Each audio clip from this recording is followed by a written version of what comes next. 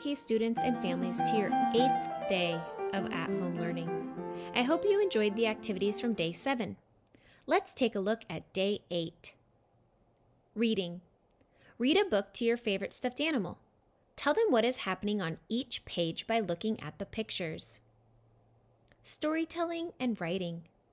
Tell a story about a time it rained. What were you doing? Did you go out in the rain? Did you stay inside? What was it like? Math. Elmo is noticing something about his chips. Can you help him notice how they are different?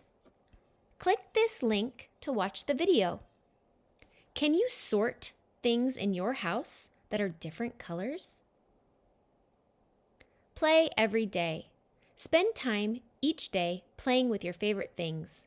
Will you play with dolls, cars, animals, stuffies, or your siblings? What and where will you play today? Exploration. Watch this video on water. Click the link to watch it. Taking a bath? Explore what sinks and floats. Take your tub toys and add them to the water. What do you notice? Which ones stay on top of the water? Which ones sink to the bottom? It's time to get started. I hope you enjoy exploring, playing, and learning today. Have fun!